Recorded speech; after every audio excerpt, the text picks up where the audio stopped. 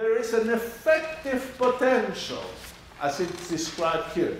Yes, there is a potential, the central force, but if there is angular momentum, it's like a centrifugal barrier.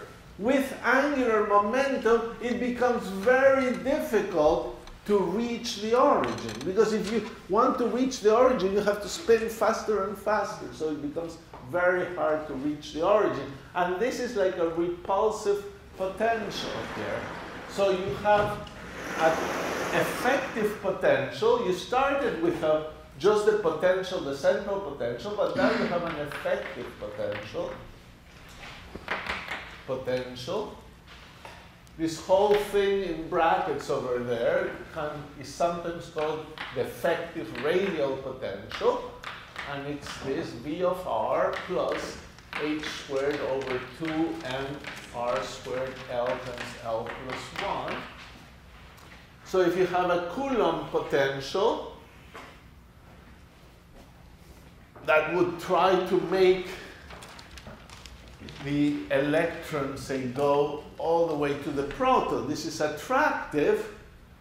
Well, even that is not problematic for L equals 0, but for L different from 0, you have to add here a potential that diverges, and it's positive, say for some L positive, and falls off very fast, because falls off like r squared. The Coulomb potential falls off like 1 over r. So when you combine the two, so this is just the centrifugal barrier. When you combine the two, this diverges faster as well, so the total potential is something like that in between. And then you can have bound states. And all the theorems we've learned about bound states and eigenstates of one-dimensional potential, now you discover that they're very useful in 3 dimensions. Many things just carry through. So this is the effective potential. And you know, it's good to recap and remember that the solution that you've written is RE, but RE is U over R, U of R over R, Y Ln of theta and phi. And one more thing that I want you to realize, does the function U depend on L? Yes. The differential equation depends on L. Does the function U depend on M? Yes or no?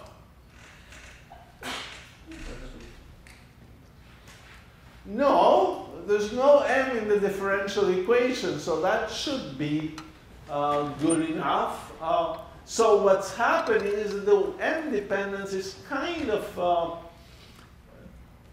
very simple, always very simple. It is the e to the im phi and nothing else. The U doesn't know about it. On the other hand, the U depends on L because it shows in the differential equation. So I could write here of E and L, because it depends on L, and it is the solutions of the Schrödinger equation in one potential. So there will be quantization of energy, or there might be stationary states that depend on the energy. So this is the function that knows about L, knows about the energy, and we've been totally successful with the angular dependence. Yes? That should be theta and phi, Ey. Yes. Theta and phi, thank you. Good.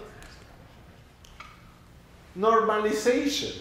The last thing that has to work out nicely. Let's try to see what does the normalization say about this function. Well, we should find that the integral of psi squared d cube x is equal to 1. But that integral, as you now know, it's the integral of r squared dr from 0 to infinity. And how do you integrate over volume? You integrate over r, that has the right units, and you integrate over solid angle, d omega,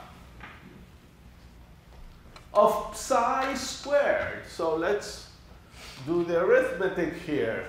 We have a y L m star of theta and phi, a y L m of theta and phi. We have a u squared and an r squared. Poor graph. But anyway, you can read it. Now what happens is just good stuff. R squared cancels. And the solid angle integral is a perfect integral for our normalization. So this gives you 1. And therefore, the end result for all this integral is just the integral from 0 to infinity of dr u of r squared. And that must be equal to 1. So not only is little u a nice variable that satisfies a one-dimensional Schrödinger equation, but you can remember that your more complicated wave function will be normalized if u is normalized in the one-dimensional sense. If u squared integrated over x is equal to 1, yes, you're normalized. So, the setup to convert the three-dimensional differential equation into a one-dimensional differential equation has been very successful. We've reduced it to a one-dimensional problem. We have to solve those. Each time somebody gives you a spherical potential, you look at that equation, the radial equation, and try to solve for u's. If you solve for u's, then you can append the angular dependence that correspond to angular momentum eigenstates. We call these angular momentum eigenstates. They're the most you can ask from angular momentum. And then you have many solutions. I want to conclude that part of the analysis by mentioning something about solutions with the appropriate boundary conditions. We have x in a one-dimensional problem. We call it x, and it runs from minus infinity to infinity. The one difference here is that you have r, and r runs from 0 to infinity. So you may wonder if you have some issues with r going to 0. What should the wave function do when r goes to 0? Okay, the way we think about it is not completely general, but is good enough. We think of the differential equation as we have here, and imagine a potential that when r goes to 0, the centrifugal barrier dominates. So a potential of the form 1 over r to the 4th would be even more singular than the barrier, and I don't know what happens in that case. Most likely it's no good, not interesting, you cannot find solutions. But if the potential, like the Coulomb potential, is weaker than the centrifugal barrier as r goes to 0, the centrifugal barrier dominates when r goes to 0. And this differential equation, as r goes to 0, has a potential infinite term, which corresponds to the centrifugal barrier. So we think of this as R goes to 0.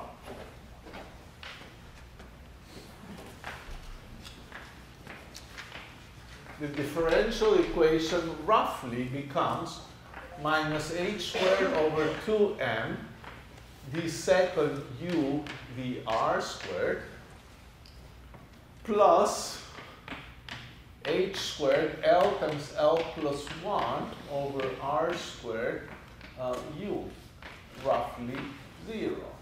At least the leading behavior of these things should work out correctly. So the h squared, here is a 2m as well, I'm sorry. The h squared over 2m's cancel, and you get the second u dr squared plus, no, is equal to L times L plus 1 over r squared u. And we're only interested for this as r goes to 0. And it's not an exact statement, it's a discovery. We're trying to discover what's happening with the wave function near r equals 0. Well, this has two kinds of solutions. You can try a polynomial. So this could go like r to the L plus 1. If you take two derivatives, that works out. You get an L plus 1, an L, and it solves the equation. Or r to the minus L also solves the equation. As you could imagine, this is going to be problematic in general. It's too divergent. It will not be possible to normalize it in general for arbitrary values of L. So this is a very brief analysis. I'm not going into all the detail that probably this deserves at this moment, but this is ruled out and this is ruled in. The only thing, so it's true that this one is ruled out and it has problems for normalization because it's too divergent as L. But for L equals 0, it's not divergent. But for L equals 0, there's another reason why this is not good. It turns out that for L equals 0, this doesn't quite solve the Schrödinger equation, the exact Schrödinger equation. So the bottom line of this analysis is that we will have u of r behave like r to the L plus 1 as r goes to 0. And in particular, when L is equal to 0, u of r will behave like r, so it will vanish as r goes to 0.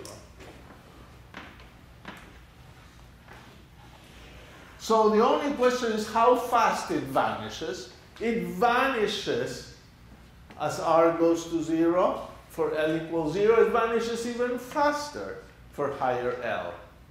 So it always vanishes, the wave function at r equals 0. And that's why we can usually think of it as having an infinite barrier.